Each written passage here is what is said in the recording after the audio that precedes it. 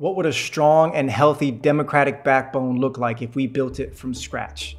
When we look around the world and back through history, there are 7 models to choose from. You decide. Number 1, the it's a consumer product to be bought and sold like t-shirts business model. Number 2, the state-owned and operated news model. Hard pass on that one. Number 3, the support from benevolent billionaires model. If we need to discuss the issues with this, we have deeper problems. But you can read the Washington Post or search Peter Thiel Gawker if the problems with this one aren't obvious. This is also actually a significant part of what we currently have in America. Number 4, the citizens journalist blogger model. Although there are some amazing people out there doing amazing work, it's simply not enough. This model is just not robust, consistent, or reliable enough to provide the foundational backbone that a society needs. Number 5, the paywall or membership model.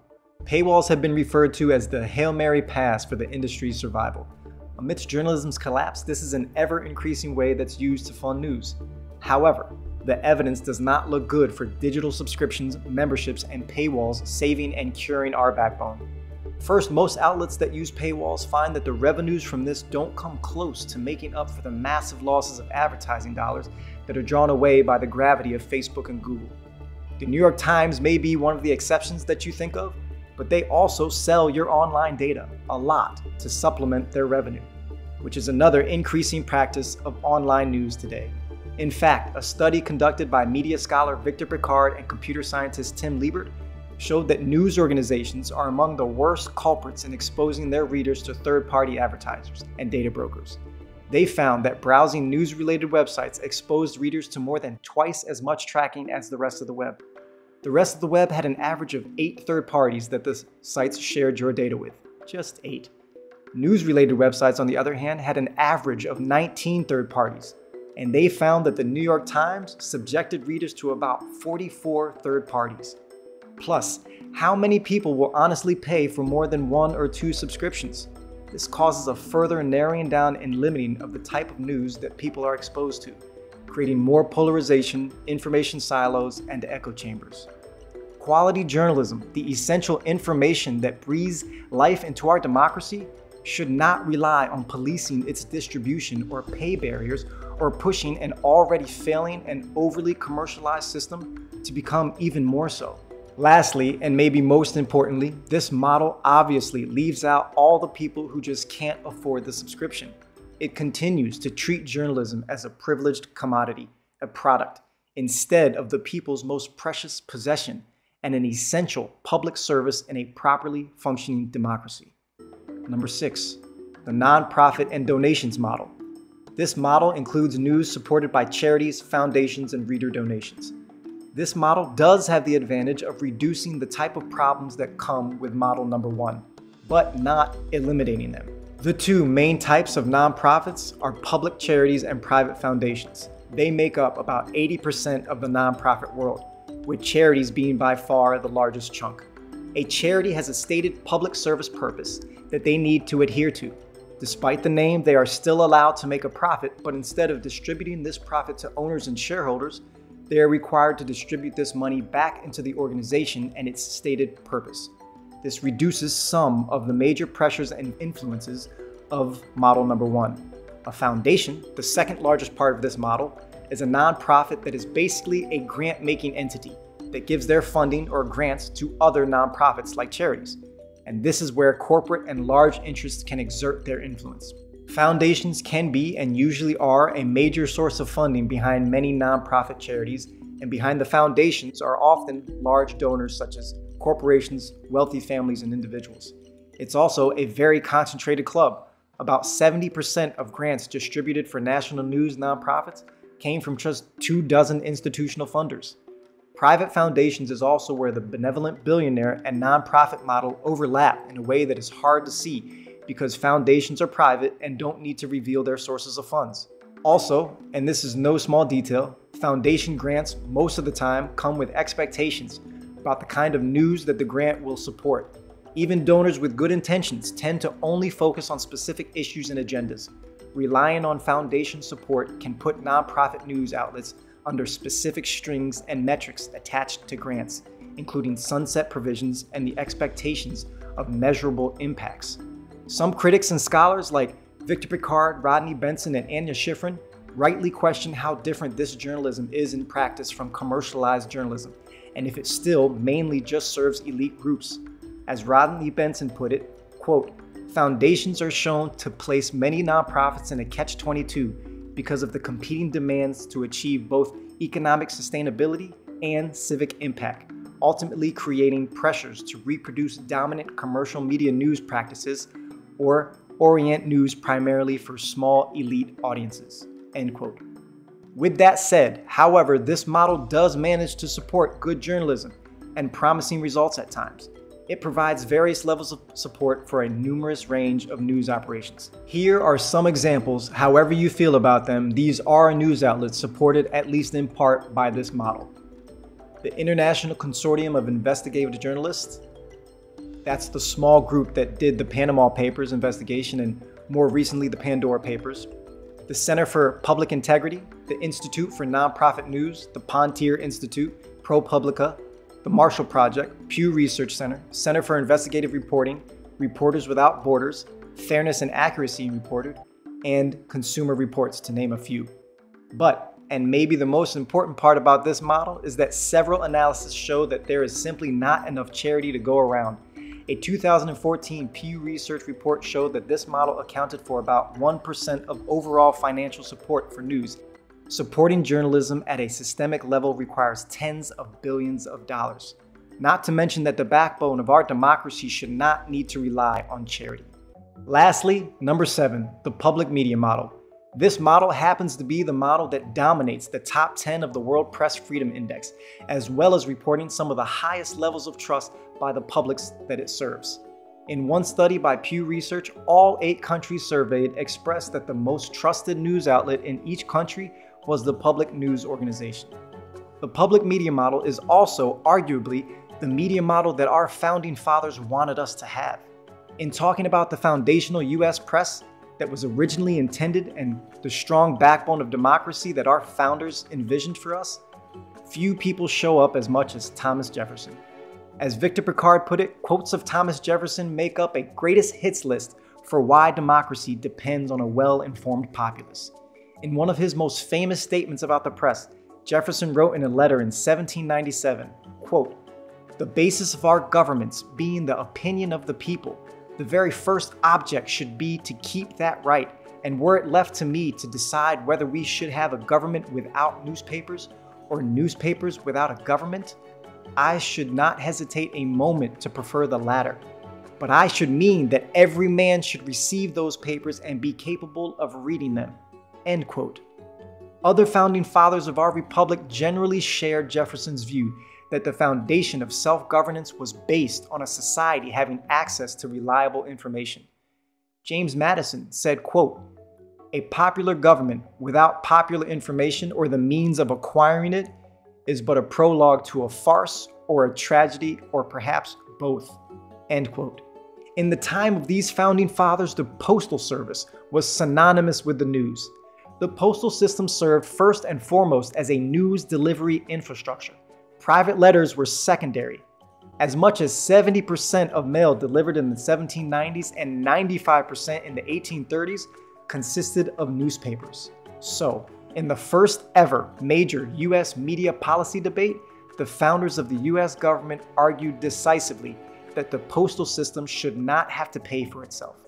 Remarkably, the debate at the time ranged from those of George Washington, who believed that the postal fees should be completely waived for all news material, and those of James Madison, who thought the system should just be heavily subsidized. James Madison's position ultimately prevailed and was made into law with the Post Office Act of 1792.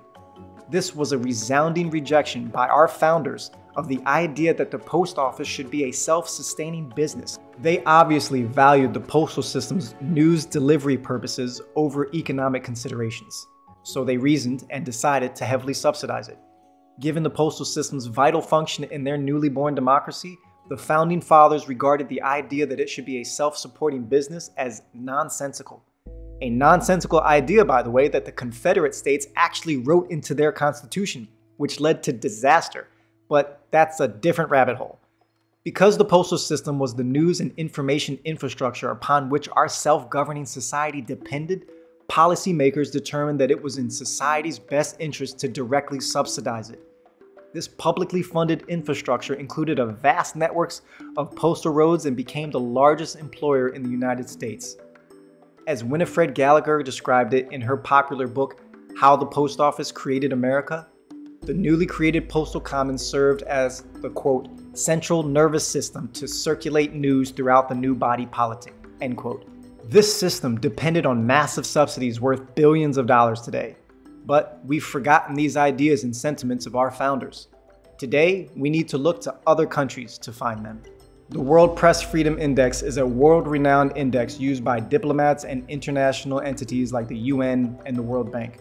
Published every year since 2002 by Reporters Without Borders, it ranks 180 countries according to the level of freedom afforded to journalists and the press in each country. There are only 5 countries in the world who have remained in the top 10 of this list for all 20 years of its existence: Denmark, Finland, Netherlands, Norway, and Switzerland. These same countries also happen to dominate a completely separate list of public trust in the media, the Digital News Report, which is published annually by the Reuters Institute for the Study of Journalism at Oxford. These same countries represent 4 out of the top spots on that list. These countries also happen to rely heavily on the public media model. Norway's public service broadcaster, NRK, continues to retain its central position in the Norwegian news landscape as the most used news source offline and the second most used one online, as well as the most trusted Norwegian news brand. In the Netherlands, public broadcasting remains by far the most widely used news source across all platforms, as well as the most trusted in the world. 3/4 of the Dutch population believe public broadcasting provisions are important for the country. In Switzerland, as reported by publicmediaalliance.org, quote, Switzerland's Public Broadcasting Corporation of 4 regional broadcasters and 1 online news service is a key example of strong public media in Europe. The Swiss public broadcaster is unique in what it offers Swiss society. It produces high quality and relevant content that would otherwise be unavailable through the small Swiss media market and does so across all language regions in the country.